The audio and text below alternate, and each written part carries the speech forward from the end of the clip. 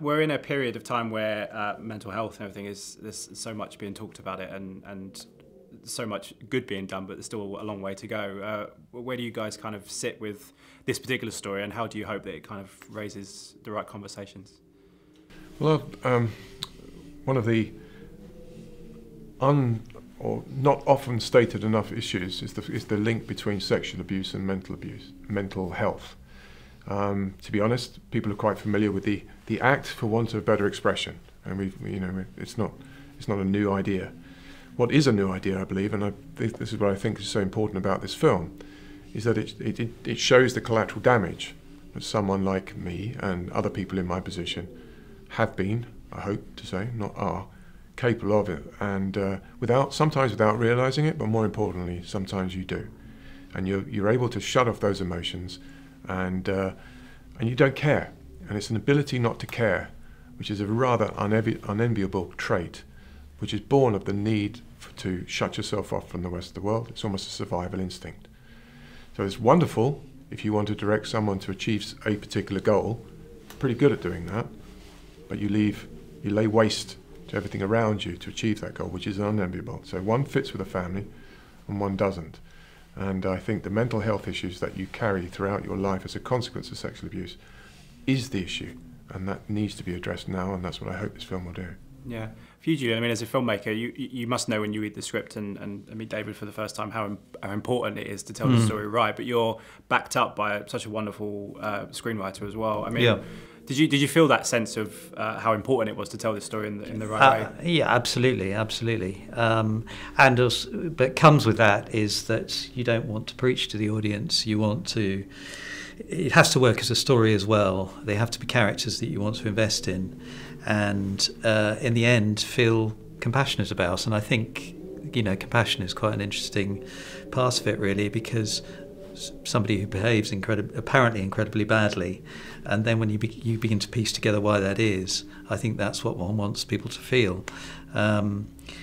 So yeah, I mean, it's a pull between, yes, you've got to tell the story because it's vital that people see it, but also, I was intrigued by many interesting aspects of David's life, from the highs and the lows to the successes in the city, and why he was so spectacularly successful and appeared to have no fear, and yet others, wilted under the same pressure, and how one's childhood forges one's adult behaviour are all kind of fascinating topics, really, to look into, and something anybody can relate to, even in less extreme circumstances than this. Yeah. I wanted to ask you about your cast. Obviously, Mark leads the way, and you've got the two great young actors playing David at different parts of his life. But Emily and Dougray and Anna and even Alistair and the guys down the list, all fantastic. I mean, you must have been delighted with the ensemble, and everyone was so keen to tell the story in the same way that you did.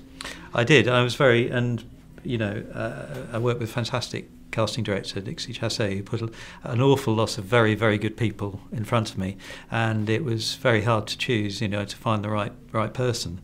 And Mark Stanley, in the end, he's a brilliant, quite unsung actor at the moment. I think I fully expect him to be a superstar soon, but there's something really authentic and truthful about his performance, and very rooted in reality, and that just felt utterly right for this.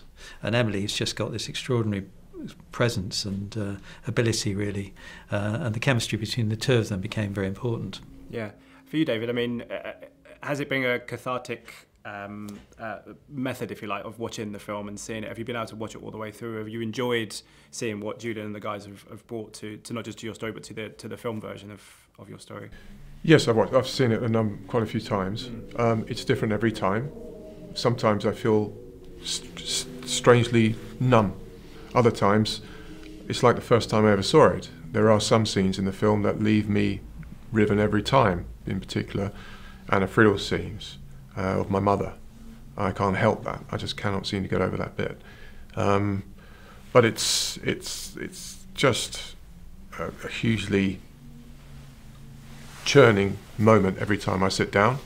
I'm generally, every muscle tenses, and I get up exhausted. But I've just got to make sure it does what I intend. I'd like it, I should say, to do what I intend, and then I don't mind spending my story, but I don't want to spend it cheaply. I want it to try and do some good. Yeah, I did want to ask you actually, in a strange way, I'm always been fascinated by Everest, and you've climbed it 5 times. How has that experience been for you, not just in terms of doing it for the NSPCC and raising all that money, but in terms of the actual physicality of it? How have you managed to, how did you kind of psych yourself up each time to do it, those 5 different times? In many ways, it's a real parallel to the mental health issue. Yeah. Because I was able to turn off, as I did in the trading scenes, what they were intended to demonstrate was an ability to shut out and just do. And then to the exclusion of all else, it's less fearlessness, but that ability. And so Everest was, I'm going to do it, and I don't care what anybody else thinks, including my family. To the extent, Vanessa, once I used to give her an envelope to be opened in the event of my death, as I stepped out the door, 5 times I did that. And she said to me, only you would be able to do that and not see what you're doing. And then I'd get on the plane and I'd fly to there and I'd be sitting there thinking, God, she's right, because I'd come back into the real world again. Physically, I just turn off. I don't care. You have to reach a point where you don't care, you die. I know it sounds dramatic, I don't mean it to sound that, but you have to. And my childhood developed an ability to say, don't care, and it's not an enviable trait. Yeah, and just finally for you, Julian, I mean, what's it been like being around David and telling his story, but also being around him as a man? It must have been quite a rewarding experience, I can imagine. Yeah, I mean, obviously at first it was daunting. My usual instinct is to have as much distance as possible from the person, just so that you've got a freedom to do it. I think.